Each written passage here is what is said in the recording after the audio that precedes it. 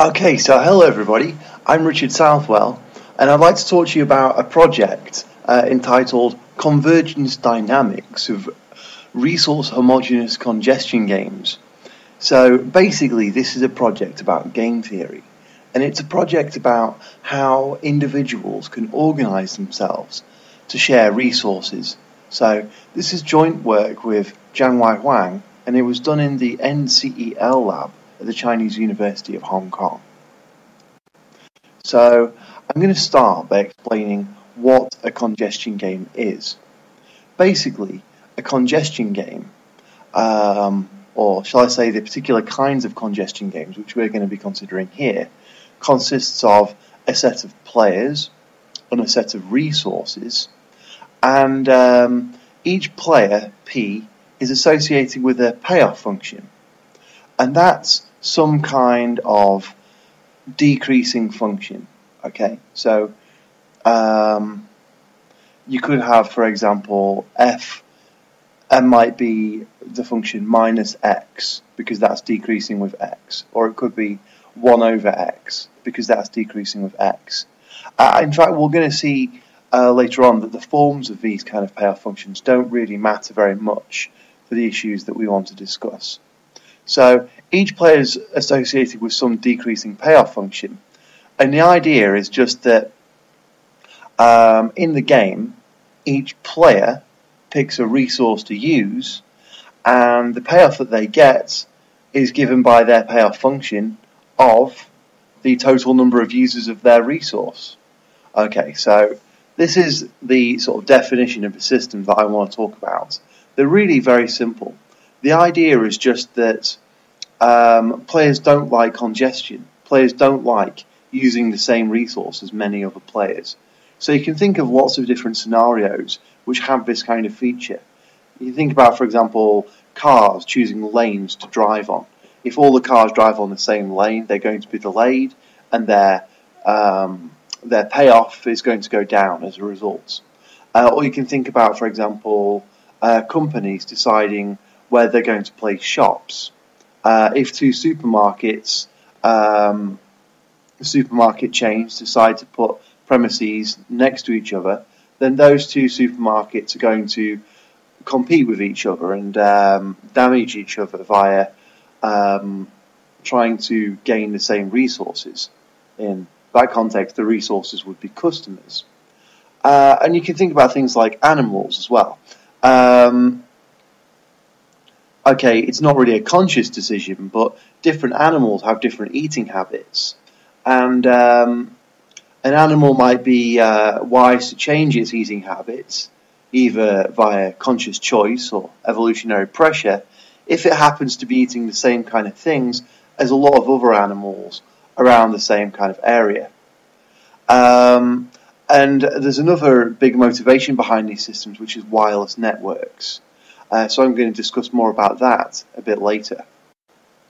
Well, I'll talk about it now, actually. So the thing is, in wireless networks, the number of wireless devices is sort of growing. I think it's growing exponentially at the moment. But each wireless device has to use a piece of spectrum to communicate. And if multiple nearby wireless devices use the same piece of spectrum, they cause congestion to each other. I mean, they call it interference, but basically all it means is that the quality of service that a wireless user enjoys is some decreasing function of the total number of users of the same piece of spectrum as they are using. In other words, if we all use the same channel, we get bad quality of service. And so the problem of how wireless users are going to select which piece of spectrum to use is really a kind of congestion game theoretic type of scenario. And particularly with some new wireless technologies which allow wireless users to sense and switch channels easily, the issue of how players self-organize in congestion scenarios is becoming increasingly relevant for wireless networks as well. Okay, so what I'm going to talk about is some basically dynamic systems where players within congestion games self-organize. So the fundamental idea is this idea of a better response switch or a better response update. And what this entails just one player changing the resource that they are using and benefiting as a result. So an example would be if you have a load of cars on a busy lane of traffic and then one of the cars switches to a quieter lane. They've changed the resource they're using and are benefited as a result. Okay? And so I really want to talk about what happens and how players in these very simple kinds of congestion games can self-organize when they do these sort of better response switches. And so this is a fundamental theorem behind these kind of systems. And it says that a switch from resource I to resource J is a better response if and only if it decreases the congestion level of the player making it. Written a bit more symbolically, this would be that xj plus 1 is less than xi, because xj is the total number of users of the resource j in the state x, and so xj plus 1 will be the total number of users of resource j after this extra guy is switched there, and that has to actually be less than the total number of users of resource I in the current state X in order for the switch from I to J to be beneficial. Okay, so basically this is a really nice result, because what it says is that the only thing our players want to do in these kind of congestion games is decrease their congestion level. It means that the payoff functions don't actually matter. As long as they're all decreasing functions, the forms of the payoff functions don't really matter, and sort of consequently the identities of the players don't really matter. We can treat our players as homogeneous because although they have different payoff functions, that has no effect on their dynamics. To see this in a kind of physical way, I like sort of physical arguments, and a good physical argument would be, for example, you could have a couple of people on roads, and they could have quite different payoff functions. One could be like a casual Sunday driver, and they're just tootling along, doing a bit of sightseeing, but they still don't like congestion. Okay, so congestion still makes their quality of service function, their payoff function, go down. They still don't like getting stuck behind a slow-moving lorry or something.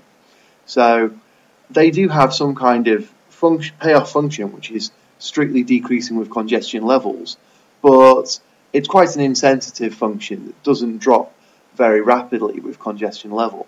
On the other hand, we could have another driver who is an ambulance driver who knows that if they don't make it to their destination within a given time, then somebody's going to die or something. And they're obviously in a massive hurry, and so they are extremely aggravated by any kind of congestion, and that would make their payoff function drop rapidly. Well, yes, these two players do have very different payoff functions, but in this scenario of trying to pick a lane on a road, they basically have the same kind of motivation, which is just pick the quietest lane. And in a similar way, it doesn't really matter what our payoff functions of our players are. They all just want to decrease their congestion levels. Okay then, so that result gives us a really quite nice, simple way to visualize these systems. I mean, it's almost childish how simple these systems are. Basically, we just have a load of different resources, and we think about how many users there are of the different resources.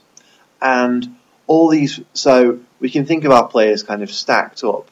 So here we've got a scenario where we have 5 different resources, and for example, we have 4 users of the second resource.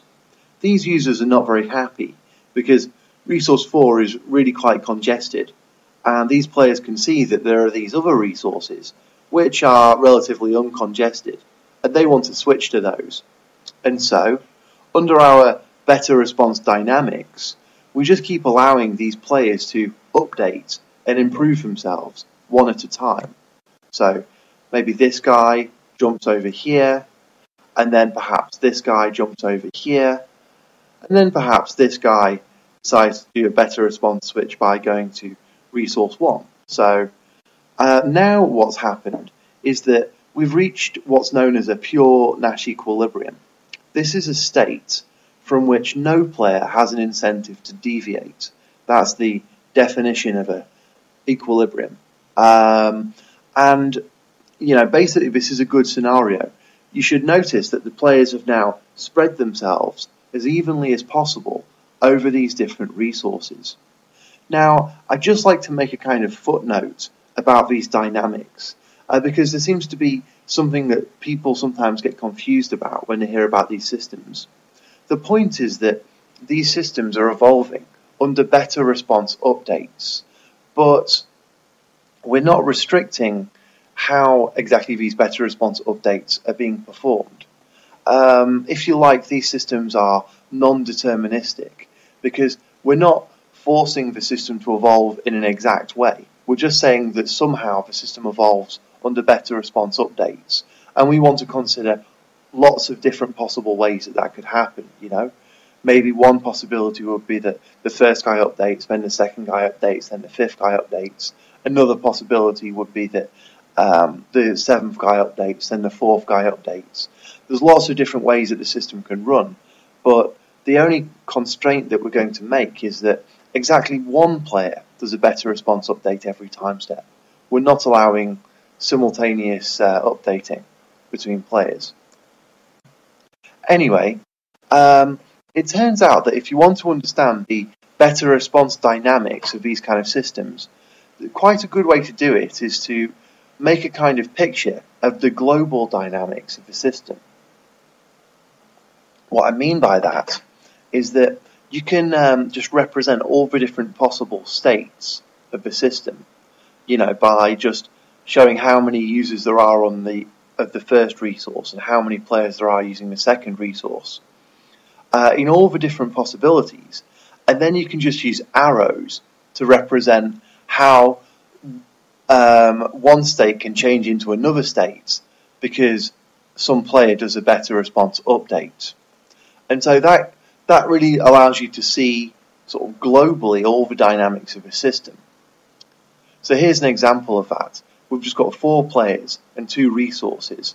And for example, because a player moving from resource 1 to resource 2 constitutes a better response update, which moves from this state to this state, we draw a red arrow pointing from this state to this state. And this is basically the same thing at the bottom here, but we're using numbers rather than these childish smileys to denote how many users there are of these different resources. Well, okay, so maybe you can imagine what these kind of systems look like when you have more players. When you just have 2 resources, basically the state space just looks like a great big line, and the dynamics just sort of draw the state into somewhere near the middle, where the players are as evenly spaced as possible over the resources. But you see some kind of more interesting geometry when you look at cases with 3 resources.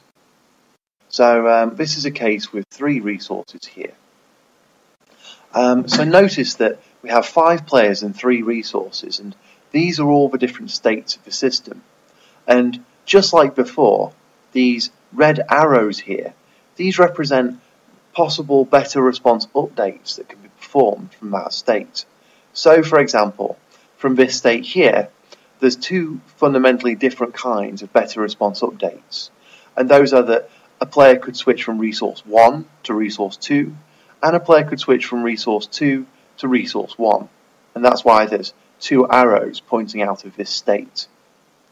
Well, I think this is probably, as far as understanding goes, it's probably the most important slide in this presentation, because I think that most of the important ideas about these systems can really be gleaned from just looking at this picture.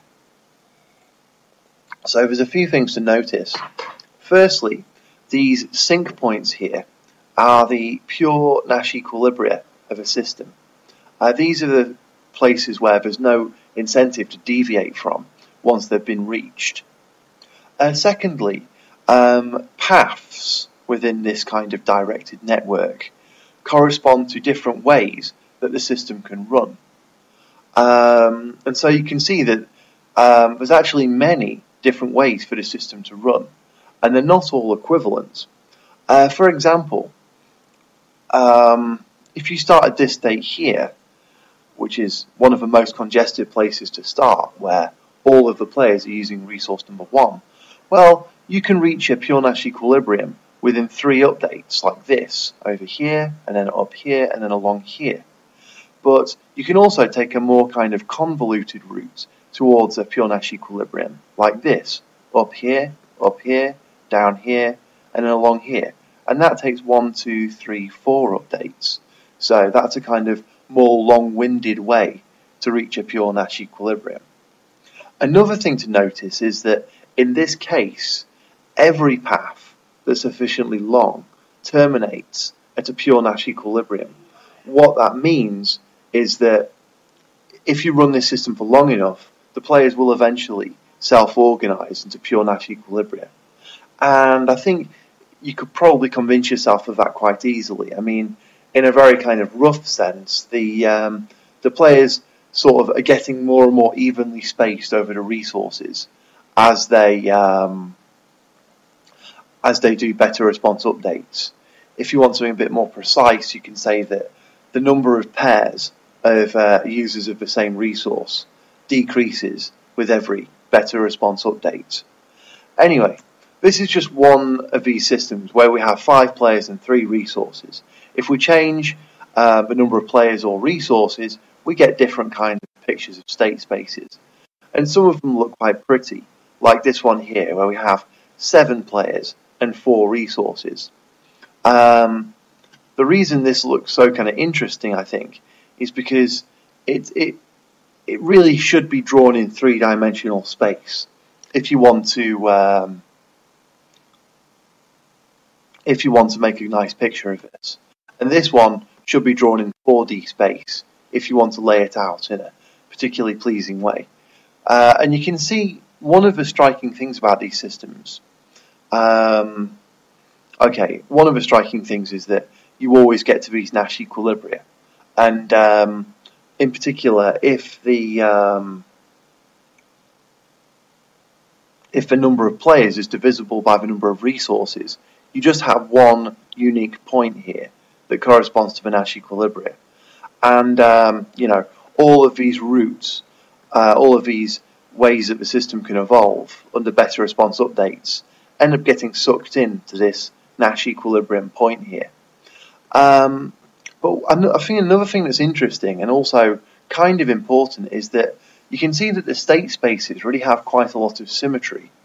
And we're actually going to talk about that a bit more later. Okay, so there are a few questions one can ask about these kind of systems.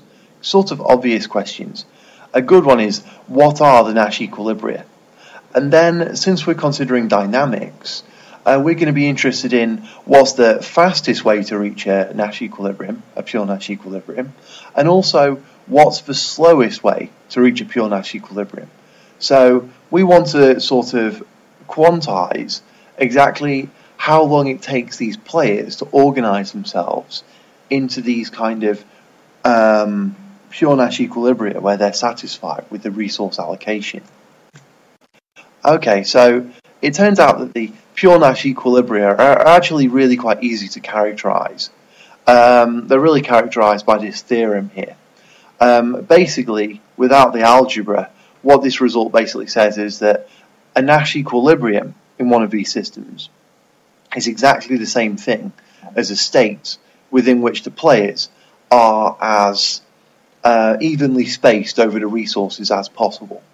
And I think that's kind of easy to see because these systems are really so simple. I mean, if there was a difference of 2 between the number of users of a pair of resources, then some player could benefit by jumping from the most congested resource into the one which was slightly less congested. So the only possible equilibria are where there's only a difference of at most 1 between the congestion levels of the different resources, and such a state is effectively where the players are as evenly spaced over the resources as possible. So the Nash equilibria are pretty easy to characterize. What about the fastest convergence time? Well, that's a little bit more complicated. And so in this picture here, I've shown a state space. This is for where we have 6 players and 3 resources. And I've used these purple hexagons here to illustrate these kind of shells of states, which have different values of this bx here. So what's bx? That's the fastest possible convergence time from state x. So the states in this first hexagonal shell here, it takes 1 update to get to the pure Nash equilibrium from those. In this second shell out here, it takes 2 better response updates to get to the pure Nash equilibrium from those states. So these are the bx is essentially the fastest possible runtime of the system when initiated from state x. And you can see from this picture that there's some definite kind of geometry behind this kind of definition of bx. Well, in fact, we can get an exact formula for bx. So this is an exact formula for the case where we have n players and r resources, and this just gives the minimum number of better response updates you need to convert state x into a pure Nash equilibrium. I'm not going to go into the formula too heavily, but I'll try and give you some intuition behind it. Basically, what is bx? Basically, bx is the minimum number of switches of any kind that are required to convert x into a pure Nash equilibrium. Okay? So, if we just define a switch as where some player changes the resource that they are using, not necessarily in a way that benefits them, just in any way at all, then it turns out that bx is just equal to the minimum number of switches we need to convert x into a pure Nash equilibrium. In other words, under our better response updates, our system can be converted into a pure Nash equilibrium with as little change in the strategies of the players as is possible. So in a sense, it's possible for our systems to self-organize into pure Nash equilibria with the minimum possible amount of effort, even regarding sort of centralized mechanisms and such. So what's this formula? Basically, this formula is just the number of switches, the number of units you need to shift around to convert x into a Nash equilibrium. More precisely, it's equal to half of the Manhattan distance between from x to some pure Nash equilibrium. So you look at all the set of pure Nash equilibria, you pick the one that's closest to you with respect to Manhattan distance, and then bx is equal to half of that Manhattan distance. So there's a nice simple formula for the fastest runtime of these systems, and then now you know the formula, a good question is, how can you actually reach a pure Nash equilibrium within the fastest possible amount of time? And it turns out that that's actually really easy to do. To make the system converge in the fastest possible time, there's a real simple procedure, and that is just keep having a player on the most congested resource switch to the least congested resource. So that's kind of what you would guess, I suppose. That turns out to be a very efficient way of updating the system, and it pushes the thing into a pure Nash equilibrium really fast. As fast as possible. Okay then, so that's a little bit about the fastest possible convergence time of these systems. Another good question to ask, and actually a more challenging question is what about the slowest possible convergence time of these systems? So let's denote that by WR of n. Well, we can give a nice sort of spatial interpretation to this quantity, because basically WRn is just equal to the length of the longest path in the state space, in this directed network, which shows the better response dynamics. So in this case here then, where we have 3 resources and 5 players, the longest possible convergence time is equal to 4, because the largest number of updates which you can do to make a system run for a long time are like this. The worst case scenario would be to start from this state here, or something equivalent, where all the players are using one resource, and then to do the better response updates in a rather inefficient way. And then you can draw out the system for quite a long time, and make it last for 4 updates until it reaches a pure Nash equilibrium.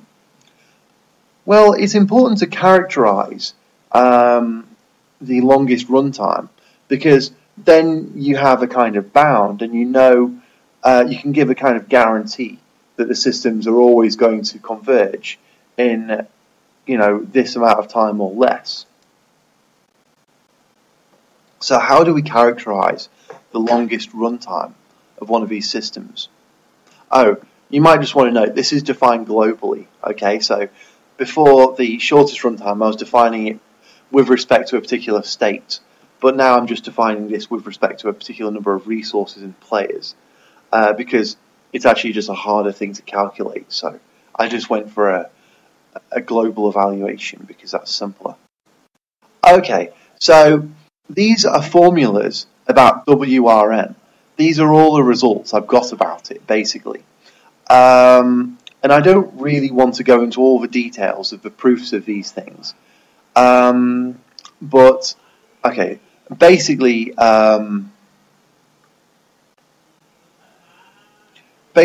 there's something called the partition lattice, and it turns out that WRN is quite well related to that. I shall just say a couple of things about that in a minute. But basically, these are all the formulas which I've derived for WRN. So remember, WRN is the slowest convergence time when we have R resources and N players. And the important result here is this one in the red box, because there is an upper bound and a lower bound to WRN here. And the really important thing is that you should be able to see that as the number of players becomes very large, these upper bound and lower bound actually converge to each other. And so this gives us an asymptotic form for WRN. We have that it's equal to this when n is large. And so this is a really nice result. In fact, we've really shown here that WRN only grows linearly in both the number of resources and the number of players. And so what that's telling us is that these very simple kinds of congestion games can really and always really self-organize into pure Nash equilibria very fast. And we can also get various different exact expressions for this shortest runtime in special cases. And to get a sort of general formula for this quantity is something which I haven't been able to do yet. I think it's possible, but things get very, very complicated and kind of interesting when you get into this kind of problem. So just to give you a rough idea how I got those results, one thing to notice about these state spaces is that they have a lot of symmetry, and it turns out that a lot of that symmetry is basically redundant, and you can kind of just sort of fold up the state space and just consider one piece of it. More precisely, if you restrict your attention to the states which have their entries in descending order, then you just get a little chunk of the state space, and all the convergence properties, like what's the shortest path length, what's the longest path length, etc. They're all pretty much the same as if you'd asked a question on the on the larger network. So one of the stages in this is to turn your attention to this kind of reduced state space here, where we only have states who have their congestion levels in descending order. And then you can see that this kind of state space is actually equivalent to something called the partition lattice. And using various results from that and making some new ones allows one to derive bounds on this longest convergence time. For example, here, when we have 4 resources and 7 players, you can show that the longest convergence time is equal to 8. Okay then, so that's a little bit about these general congestion games. Now, when we actually did this work, we're really interested in what the applications are for wireless networks. And so, in particular, we're interested in cognitive radio. So let me just give a rough kind of introduction to cognitive radio. Okay, so basically the idea is that, as I've already said, the number of wireless devices is increasing, and that's basically leading to something that people call spectrum drought. Basically that means there isn't enough wireless spectrum to go around. And so people have invented something called, but there's another effect going on, and that is that, well, the vast majority of wireless users are just using a few of the different channels because there aren't that many channels available to them. There are some other channels, ones which most of the users aren't allowed to use. There are these things called licensed channels. So different organizations own the exclusive rights to transmit on particular channels. And the thing is that they're not making full use of those things. They're not making full use of those licensed channels, but the unlicensed channels are heavily congested. And so a new technology called cognitive radio has been developed, which allows users to sense congestion levels, to sense whether the users of these licensed channels are online or not, and to switch channels rapidly. And the idea is that when the license holders are offline, the unlicensed users can opportunistically access these licensed channels. And so, effectively then, from the unlicensed user's point of view, what we've really got going on is a kind of congestion game within which the set of resources that are available is changing dynamically. And that's what I've tried to illustrate with this system.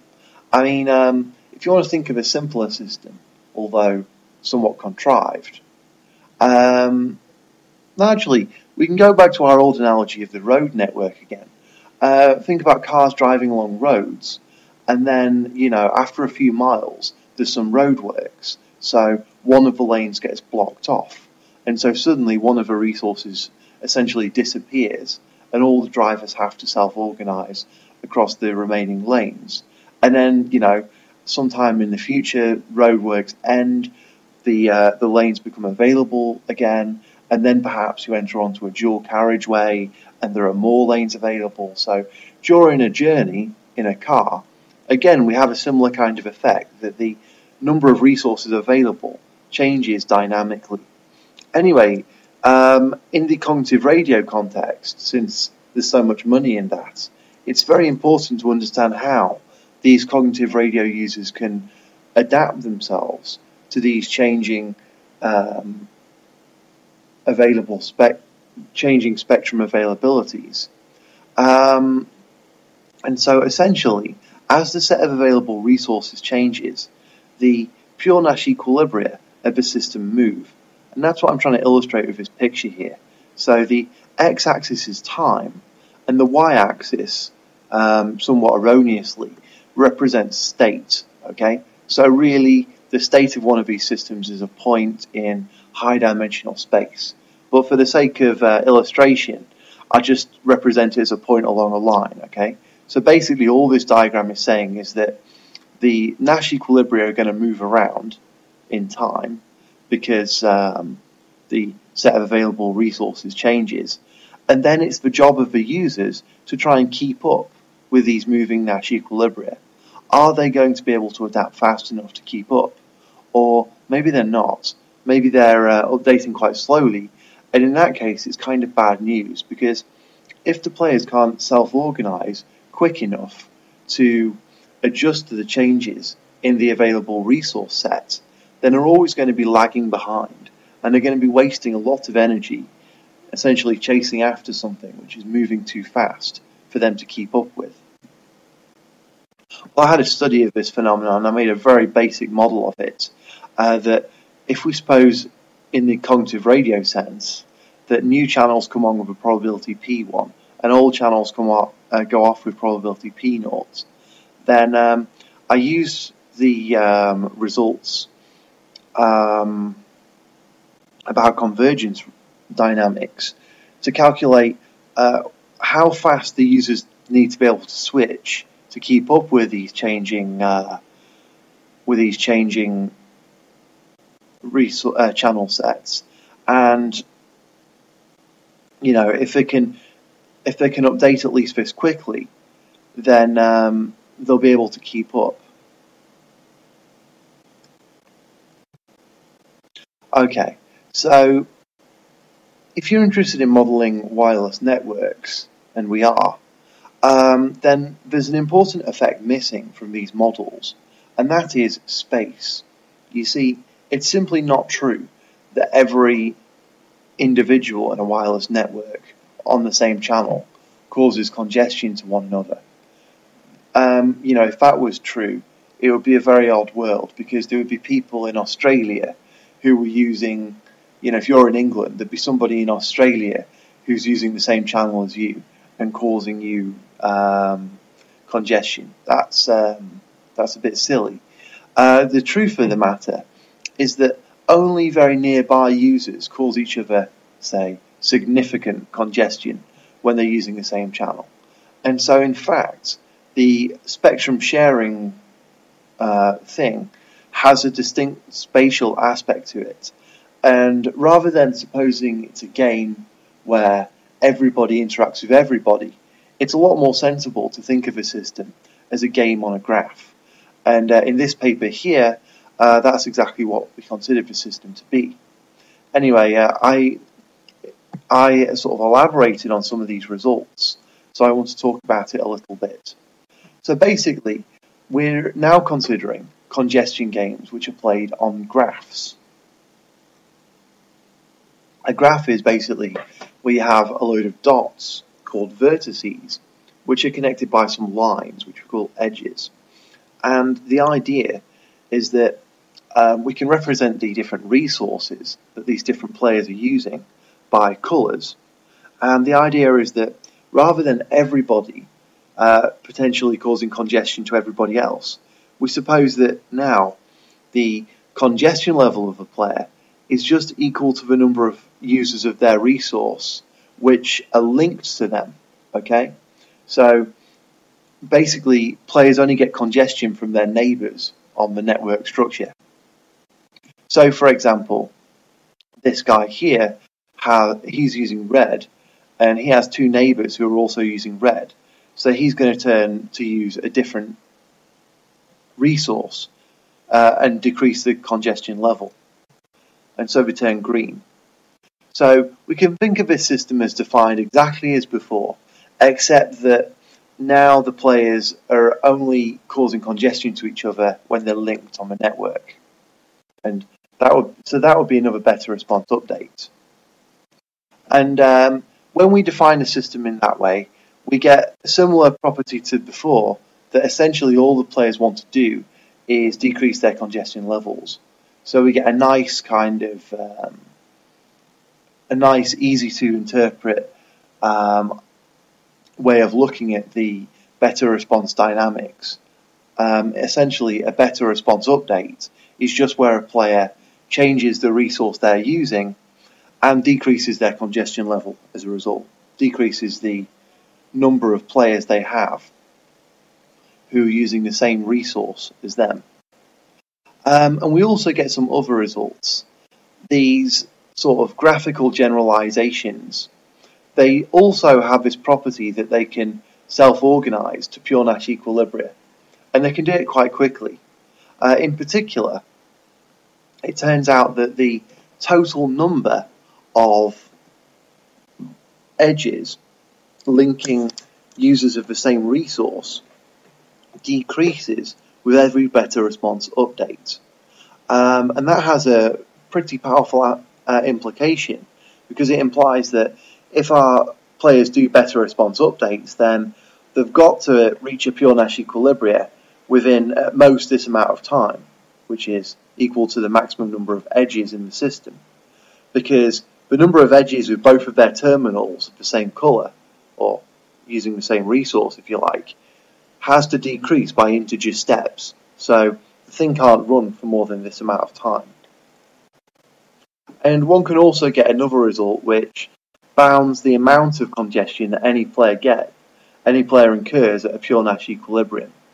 And this is quite a nice result, because it says, for example, that if we have more resources available than the maximum number of connections a player has, then every player is going to be totally happy at every pure Nash equilibrium of the system, in the sense that they're not going to be suffering any congestion at all.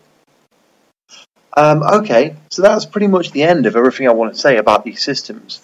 I guess I can summarize quite a few of the results with this plot here, which just shows the convergence time for the case where we've got 4 resources and different numbers of players.